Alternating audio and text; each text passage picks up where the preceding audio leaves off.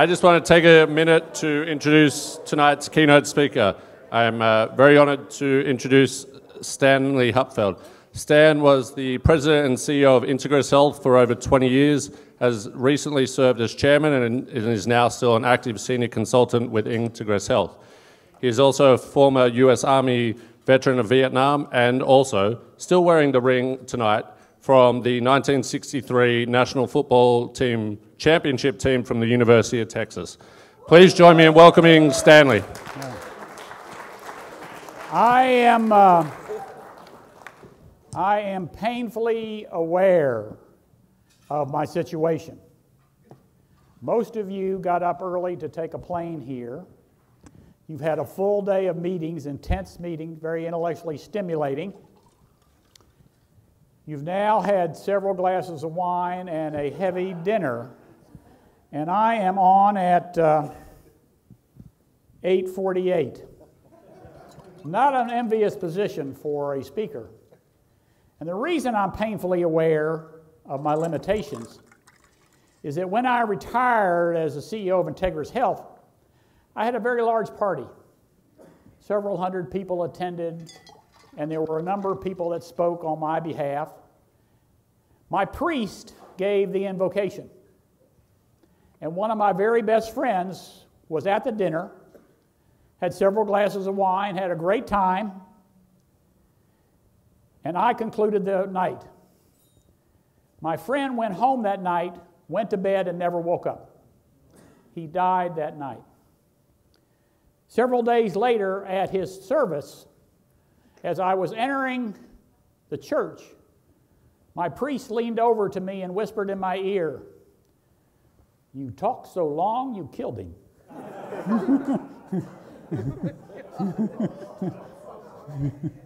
Now, this is sort of a pasty-looking group right now, and I want to make sure that nothing happens to any of you all, so I will be brief in my remarks and hopefully to the point. When the Affordable Care Act was signed, I got up that night and began to write this book because I was so upset with the politicians on both sides of the aisle that I felt something needed to be said, because I think we were missing the point. Was an opportunity to do something very special. And as is said on the cover of the book, you know, the Affordable Care Act, for some people, is the greatest piece of social legislation in the history of the country, second only to Medicare. For others, it's an abomination on the healthcare system that's eventually going to ruin it. I am apolitical on this issue, but I do think we sort of missed the mark. And I want to go through and tell you where I think we've gone wrong and why this focus, which we have basically on insurance products and how to get insurance to people, is not unimportant, but it just doesn't get where we need to get to. So let me begin, and I'm going to read a paragraph from the second chapter of my book to kick this off. On Valentine's Day in 2009, Tina Chumley was wheeled into an operating room in INTEGRIS Baptist Medical Center in Oklahoma City to receive a donated kidney. That same day, her daughter Jennifer was taken to another operating room at INTEGRIS Baptist to donate a kidney. Now, what made this special was that Jennifer was not giving her organ to her mother, but to a total stranger. Scott Clark, who was being prepared in a third operating room, Scott's sister Cindy was yet in another operating room at INTEGRIS, having her kidney harvested for shipment to Barnes Jewish Hospital in St. Louis.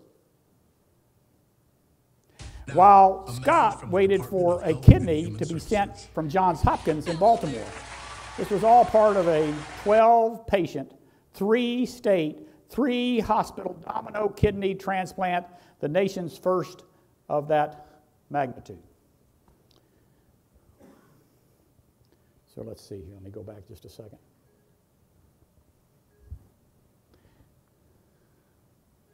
So there it is. People come from all over the world to experience our technology. And we are proud of what we have achieved. We have hundreds and hundreds and thousands of marvelous physicians, great hospitals, superb medical schools. But yet, a mile away from Baptist Medical Center, this was happening. people were lined up to receive free care from volunteer doctors and nurses, hoping beyond hope that the assets of that clinic could meet their medical needs. Because if they could not, then we started the dance of trying to find a surgeon that would operate on them, an anesthesiologist that would pass the anesthesia, or a hospital that would do the procedure. Less than a mile away from the world's first 6-patient transplant. That is the yin and the yang of healthcare in America. On the one hand, the best technology the world has to offer. On the other hand, some of the most desperate people in the world waiting for care, hoping to get it from total strangers who volunteer their time. So here's what the dilemma is. All of us in the healthcare system are trying to figure out the answer to this relatively simple question.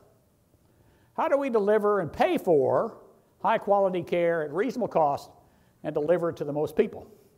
Now, since we in healthcare have been unable to answer that question, we've left it to the government. And here's part of the problem. Now, a message from the Department of Health and Human Services. Hello there. I'm Kathleen Sebelius, Secretary of Health under President Obama. Now, a lot of folks have been talking about our new healthcare enrollment website, how it's been crashing and freezing and shutting down and stalling and not working and breaking and sucking. Well, tonight, I have a number of friendly tips to help you deal with those technical problems. For example, have you tried restarting your computer? Sometimes it helps to turn the computer off and then turn it back on. We don't know why, it just does. If our website still isn't loading properly, we're probably just overloaded with traffic. Millions of Americans are visiting healthcare.gov, which is great news. Unfortunately, the site was only designed to handle 6 users at a time. So if you're in a rush, consider using our low-res website with simpler fonts and graphics. So, let me tell you what I tell my lay friends when I try to describe the healthcare system. I use a retail analogy, and I talk about my daughter, who loves to shop. And I say, let's pretend that I give my daughter my credit card. And I say, dear, you go to the mall, you pick out anything you want, I'll pay the bill. She goes to the mall, she goes to the dress store, she hands my credit card to the salesperson and says, pick out for me anything you think I need. What is the consequences to me, the card holder? My costs go up exponentially because the party at action here could care less about the cost. Now, clearly in this analogy, the salesperson is the physician, my daughter is the patient, and I am the payer. I'm either the government or the employer. When two of the 3 parties to this transaction don't care about cost, what happens to cost? And that's core of what we've seen historically in healthcare. Now, I think we get off base because we talk about health insurance as if it were insurance. I don't think it's insurance. Now, I'm not an insurance expert. But to me, insurance is when the many pay for the extraordinary losses of the few. It's as if all of you were to buy insurance for this table. So when we buy health insurance, we expect to use it. When we buy homeowners insurance, we don't expect it. In fact, we hope we don't use it. We hope to God we don't have to use our homeowners insurance. When we buy health insurance, we expect every time we come in contact with a medical provider, someone else is going to pay the bill in whole or in part for us. That takes away the economic consequences of our decision-making from our shoulders and gives it to someone else. So here's my theory. We talk about health insurance as if it were insurance. It's not insurance. It's a transfer of payment system. Okay. In this search, I've come up with 14, there could be 20 reasons why healthcare is so hard to reform. And one is the tort system. Now, the first thing you hear about the tort system is that because doctors are afraid of being sued, they overtreat and they overdiagnose. And I think that's true. But we need to scrape away that just a little bit. I ran a health system, INTEGRIS and other health systems, for over 40 years. We rarely got sued for what we did not do. We did not do a CAT scanner. Subsequently, the patient had a brain lesion, and with the CAT scan would have uncovered it, and we got sued. What we got sued for is what we did, and we screwed up. That was by far the largest amount. So this theory that you've got to overtreat and overdiagnose because you may get sued is a great theory. People believe it. Certainly our physicians believe it. But the facts are, it doesn't necessarily happen. Now, what's interesting is, having been involved in a couple of these where physicians did not order a particular exam, almost in every case, the medicine was on the side of the physician. But in every case, if there was a child involved, we settled, because we were not going to take the chance that a jury was going to award parents of an injured child money, regardless of what the medicine said. Now, here's the other interesting fact, it seems to me. In our historic healthcare system, the more we do, the more we get paid. It benefits us to think this. It benefits us to overtreat and overdiagnose because we get paid more.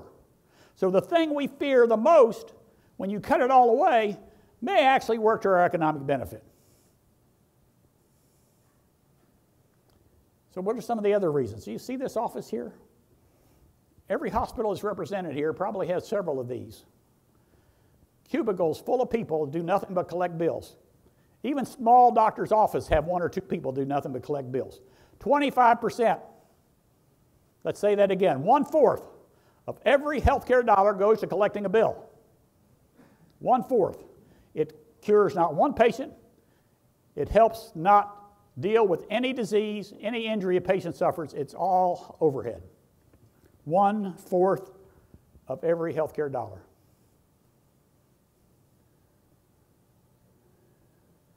Medicine's secret. I don't think most people realize the income difference among physicians. The fact that a pediatrician in many communities be lucky to make $100,000 a year, and a neurosurgeon may make $1 million. I don't think people realize that. And if you make $1 million a year, what are you willing to do to maintain that? I think that surprises most people with relatively the same amount of training. The fact of this actually goes back in history. When Blue Cross was first formed, the people in Blue Shield, the physicians that set pricing structures, tended to be specialists. So they tended in their pricing structure to favor the specialist. And that has come down over the last 50 years to us and exists today. Hospitals clearly part of the problem. 1999, the Institute of Medicine published a study, said over 100,000 people are killed every year in hospitals because of inattention to detail. We just don't pay attention. We give the wrong medicine, we operate on the wrong limb, et cetera, et cetera. Clearly part of the problem. Now, to their credit, I think hospitals have tried to change, but that's still an issue in many places. Cost shifting. This is let me give you an example of why I think this is unusual. Medicare pays us maybe 40 cents on the dollar, Medicaid maybe a little bit less. Here's the way I tend to think about it. And you're a grocer, and you sell apples. And you buy your apples for 50 cents a piece, or 50 cents a bushel, let's say. And your biggest customer comes to you and says, you're charging me 75 cents per apple. I'm not going to pay you 75 cents. I'm going to pay you 45 cents.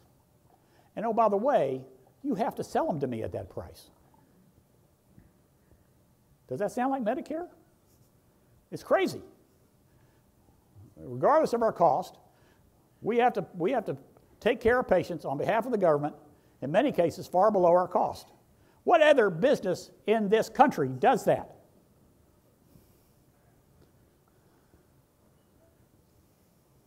So, as a result, what do if you're the grocer?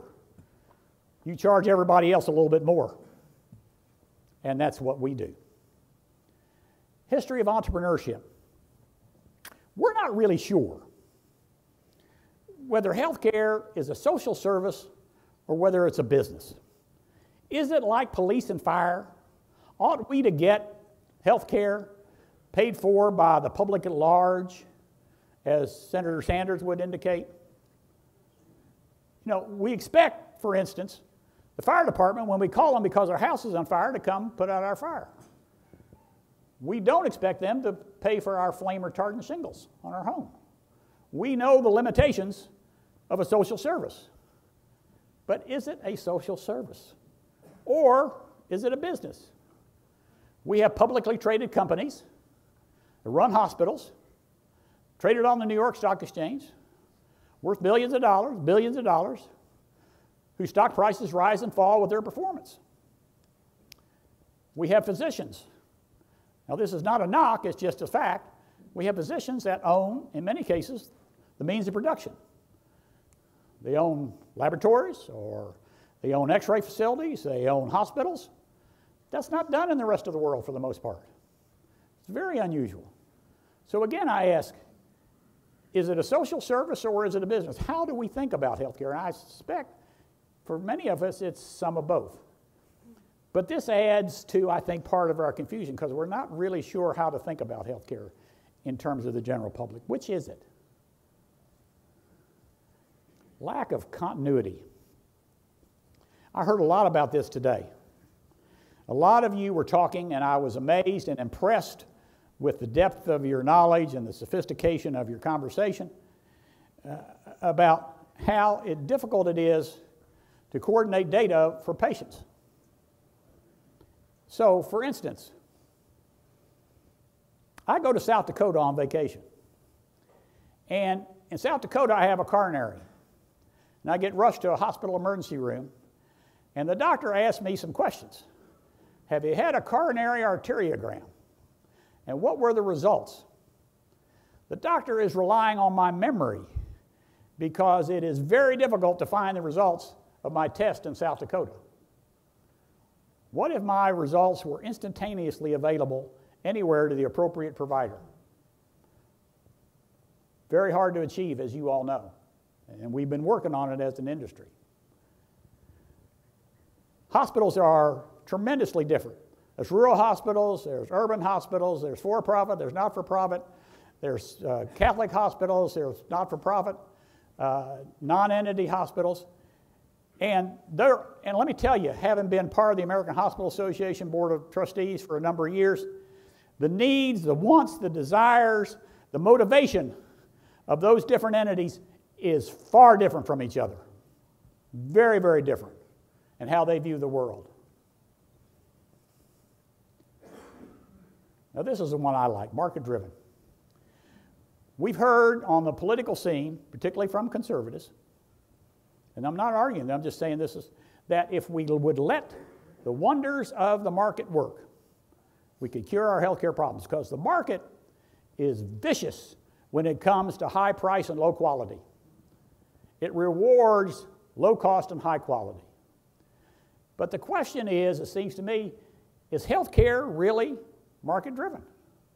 Is it really market-driven, like buying a refrigerator or a car?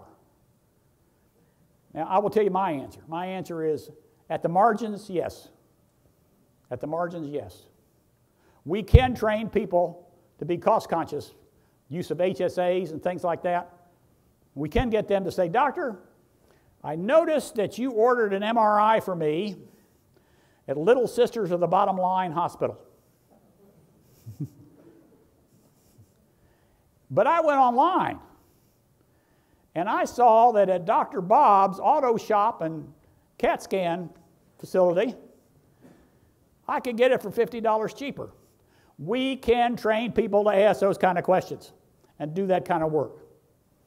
But my sense, when it comes to the hard stuff, when it comes to cancer, heart disease, stroke, what we do is we say, doctor, if it were your husband, your wife, your mother, your father, what would you do? And we do it exactly what the doctor wants. The knowledge gap between even the most intelligent, well-researched layperson and the physician is so great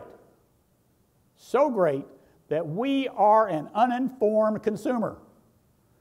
And an informed consumer is the essence of a market-driven enterprise.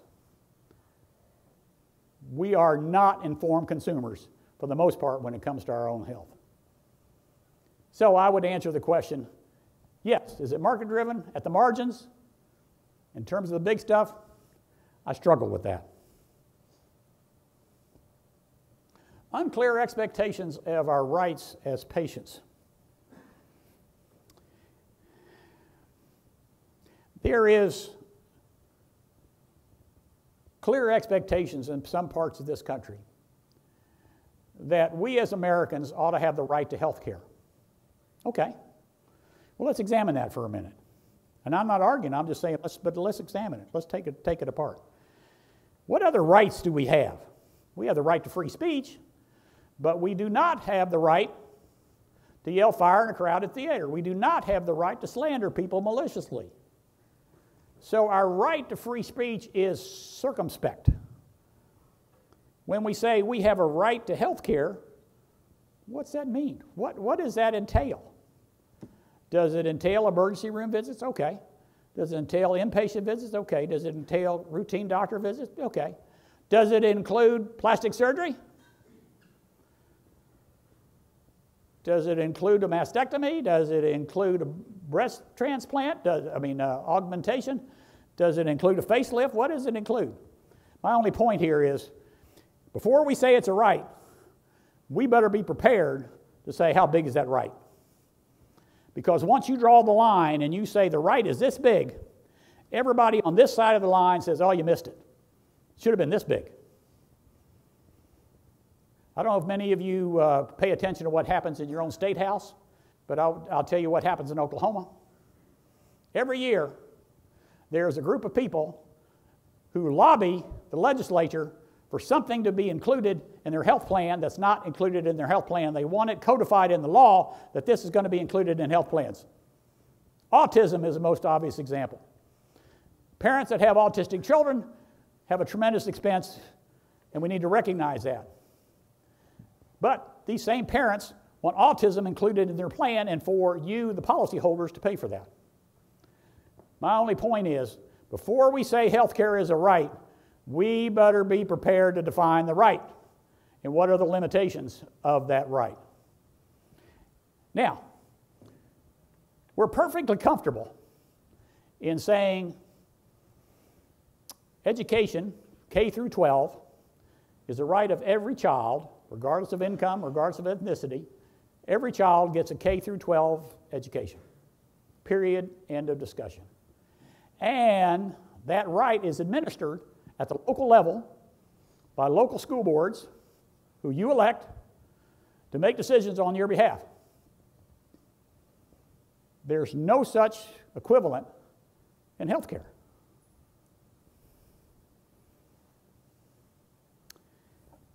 View of death.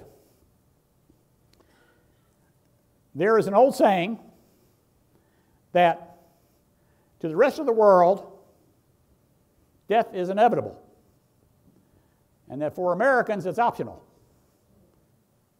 There is some pill, there is some procedure, there is some advanced technique that will save us from the Grim Reaper. Go to any hospital intensive care unit in this country. Look at many of the patients in the bed. Some being kept alive at hundreds of thousands of dollars a day with no chance of recovery simply because the children cannot decide what to do with mom and dad. We've all heard the old story that 25 to 50% of everything spent on us is spent in the last 6 months of our lives. That's mostly true. We don't handle death well in the United States. And That's very costly. And unless you deal with that issue, you're going to be frustrated on the cost side of the equation.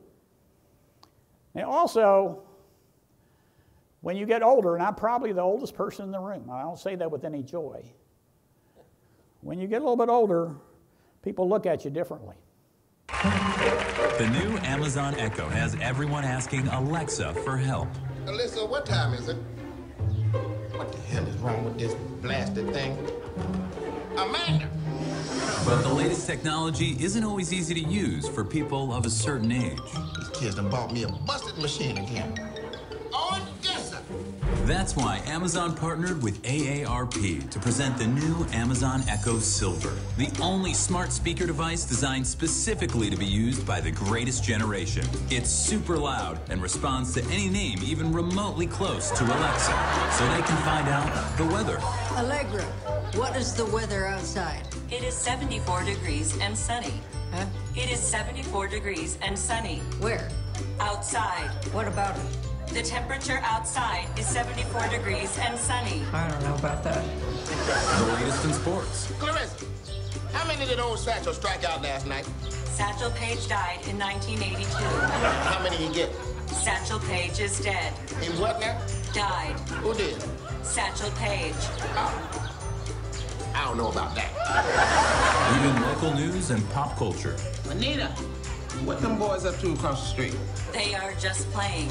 They what now? They are just playing. You say they just playing now? Yes, they are just playing. I don't know about that. Pair it to smart devices like your thermostat. Alessandra, turn the heat up. The room is already 100 degrees. Are you trying to kill me, Alize? The new Amazon Echo Silver plays all the music they loved when they were young. Angela, play black jazz. Playing, jazz. It also has a quick scan feature to help them find things. Emilia, where did I put the phone? The phone is in your right hand. And it has an feature for long rambling stories. So then I gave him $5, and he said I only gave him $1. I said, I know I gave you a $5. Because I only had a $5 and a $1 on me. And this is the $1 right here. So, I mean, you tell me who's crazy. Amazon Echo Silver. Get yours today. I said get yours today. To order Amazon Echo Silver, send a check or money order to Amazon.com right now.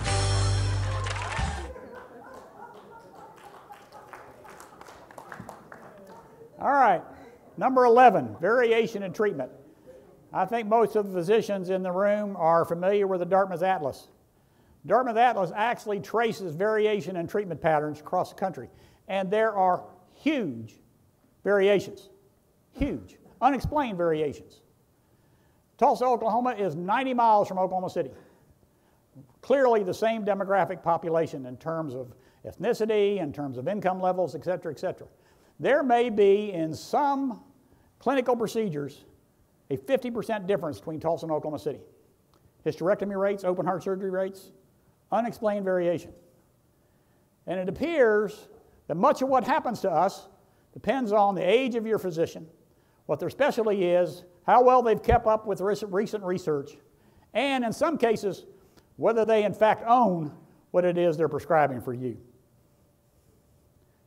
And it's very clear, and the Dartmouth Atlas seems to validate this, that there may be as much as 30 to 40% unnecessary care because it is in variation with clinical principles.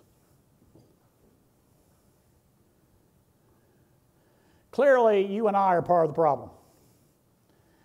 We're all aware with the mother that lobbies the doctor to give her child an antibiotic when clearly the child's got a viral infection. We're all aware that the fact that pharmaceuticals routinely advertise for prescription drugs over the television. Why do they do that? The doctor has to write the script. You can't go into the pharmacy and buy this medication. You have to have a doctor's order. Why do they do that? They do it because it works.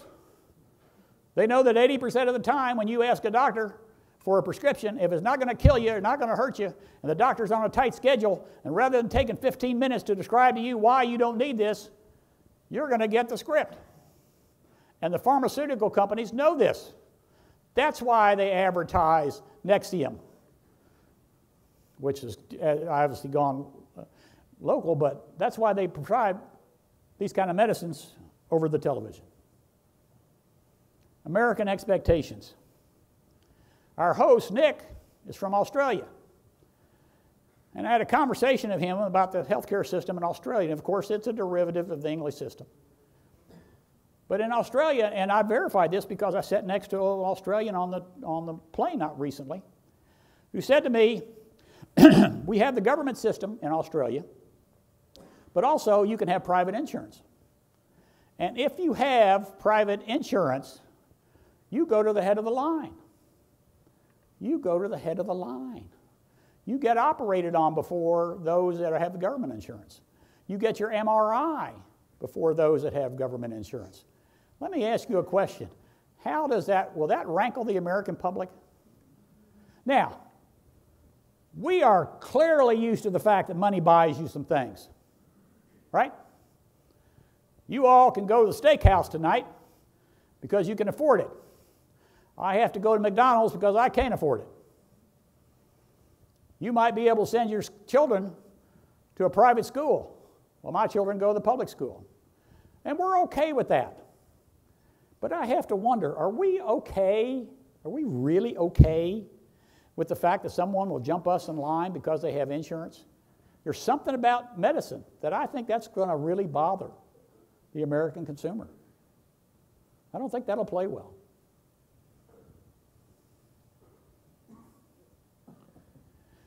So, I think words are part of our problem as well. You routinely hear in the debate, we have the very best healthcare system in the world. We talked about the technology and how good it was. We talked about all the thousands of physicians we have that are so well trained. But is it true we have the best healthcare system in the world?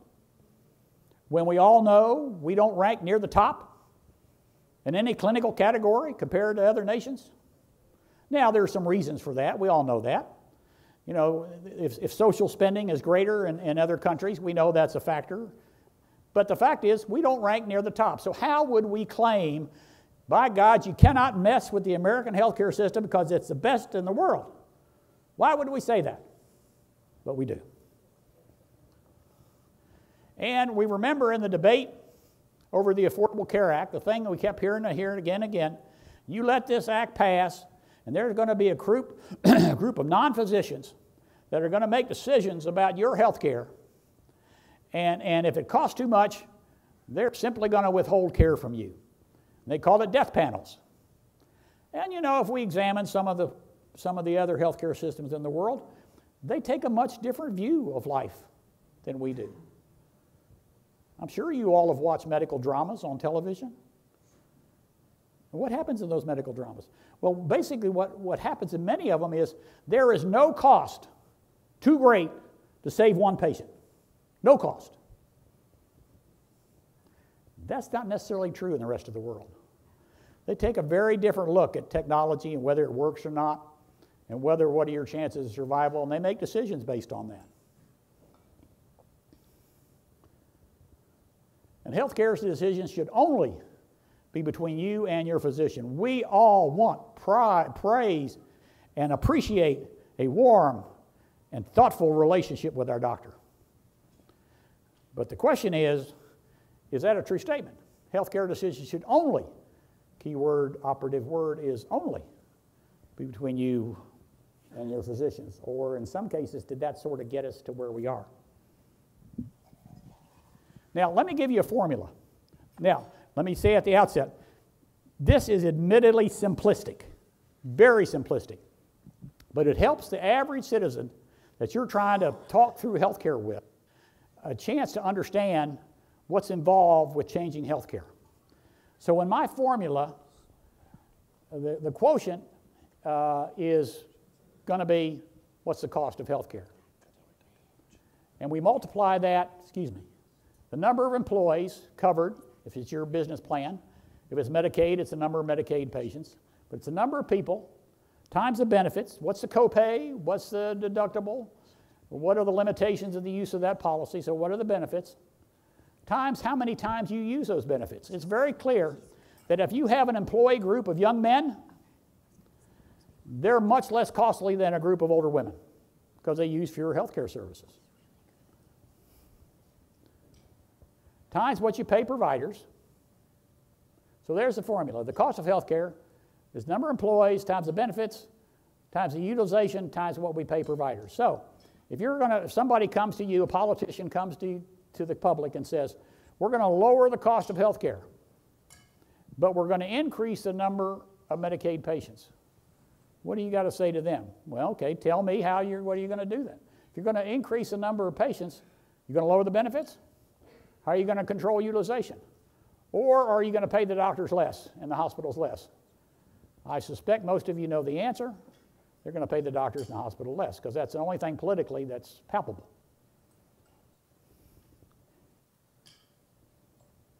Now, I'm almost done. Now, the health care law has several interesting parts, and of course, the mandate, the individual mandate, is very interesting because if you remember in the most recent sort of debacle over the Republicans trying to appeal and replace the Affordable Care Act, the Republicans became very committed, very, very committed to no pre-existing conditions. Because politically, you have to be for no pre-existing conditions. But what's the problem with pre-existing conditions? The problem is that the insurance company has already lost the bet. And of course, the insurance company's taken a bet on all of us when they issue an insurance policy. So what would be similar would be to call up your insurance agency while your house is on fire and say, I know I haven't had homeowner's protection, but could I buy it now? That's pre-existing conditions.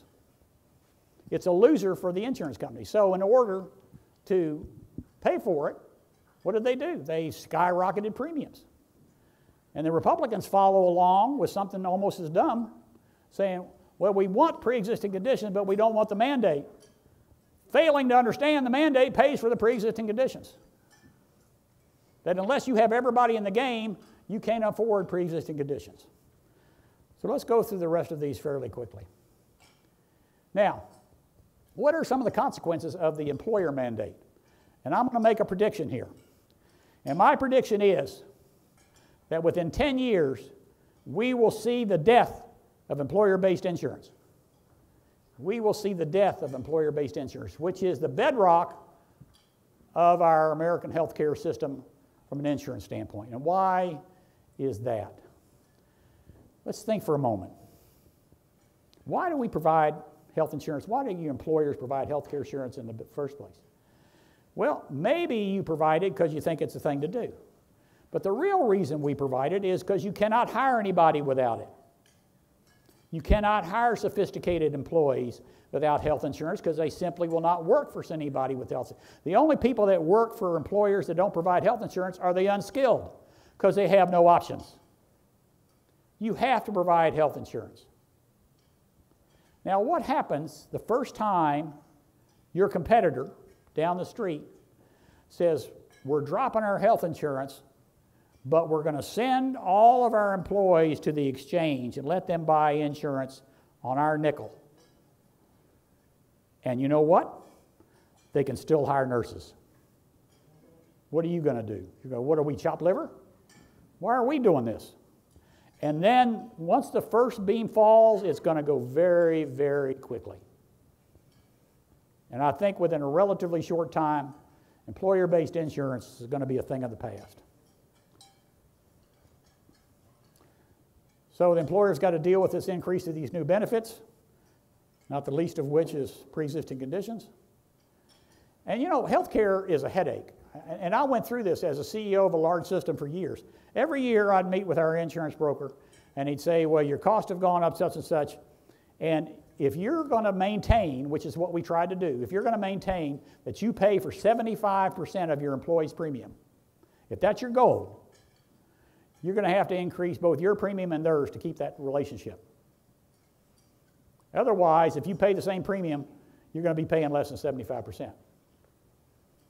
So what else do you do? Well, you tighten the provider network, or you raise the deductible, or you raise the copay. You do all these things to reduce your premium. And what does that do? That pisses your employees off. That's what it does. And so here you are spending millions of dollars on this benefit, and everybody's mad about it. I think you're going to get out of the business. You're going to find a way to get out of the business. So back to the formula. You must control one element in the formula. You got a huge employee dissatisfaction anytime you make a change. And most importantly, what's the competition doing? So your choices are you increase the burden to employees, which makes them matter. You stop coverage and you send them to the internet, which is where I think we're all going. Or some of you may be into direct contracting. Some of you may use the power of your health system to direct contract with major employers. Or you may go to private. I think you will begin to see the private exchanges creep up.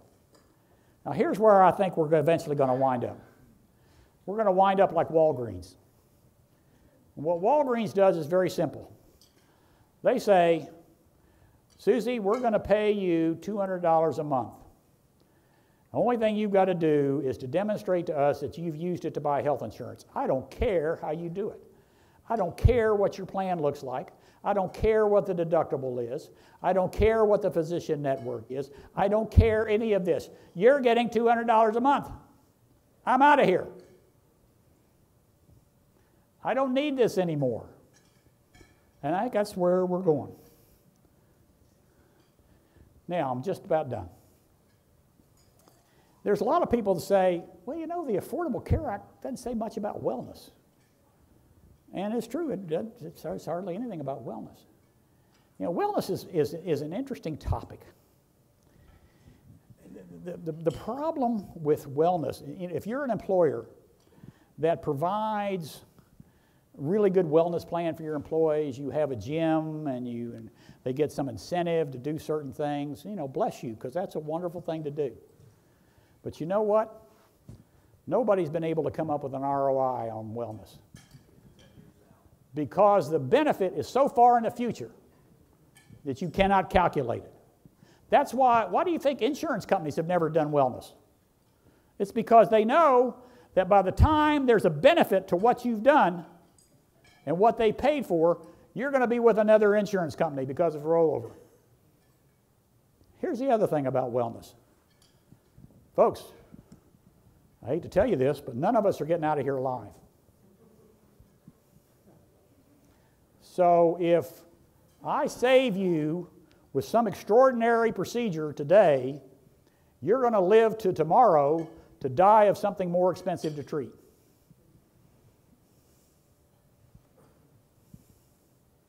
So we've got to be very careful when we talk about how things like wellness actually improve the cost of health care. Because I think you can demonstrate that maybe if you do some longitudinal studies, that maybe there's a short-term benefit.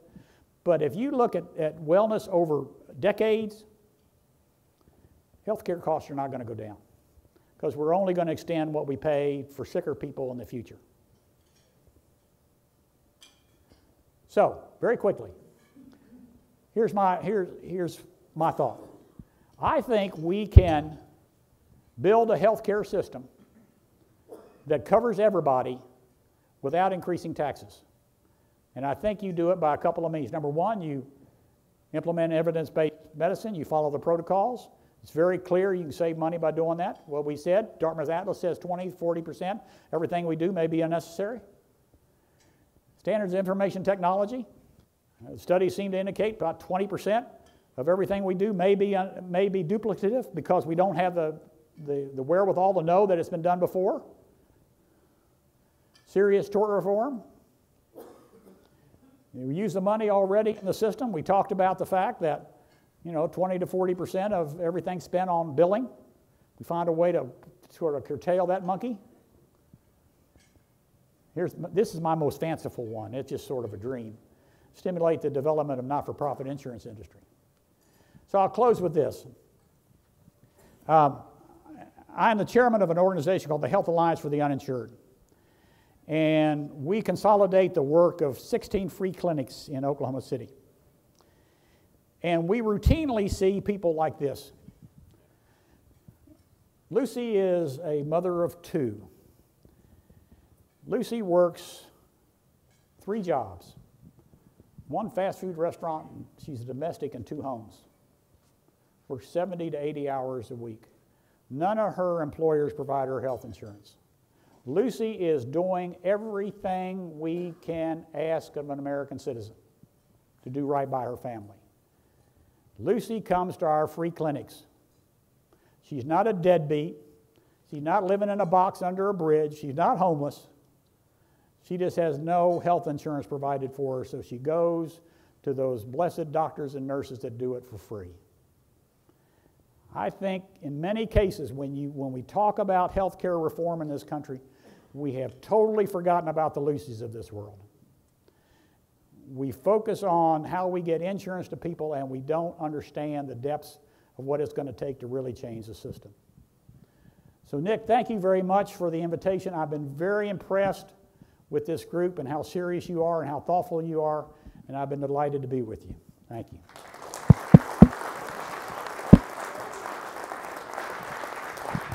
And by the way, there's a copy of my book for each of you in the back. I'd be delighted to sign it if you'd like. The only thing I ask of you is that when you read it, you send me your thoughts. It covers much of what I said today, but a lot more. And so take it, read it, pass it to your friends, but tell me what you think. I'd be very thrilled with that. So I think I'm done unless there are questions. I was just going to say we have time for a couple of questions if anyone has any for Stan. You're going to be here tomorrow? Or he's here for a while tonight? Yeah. So if anyone does have any questions, please join me in thanking tonight's keynote speaker, Stan Hupfeld. Thank you. As Stan mentioned, we do have copies of his book available.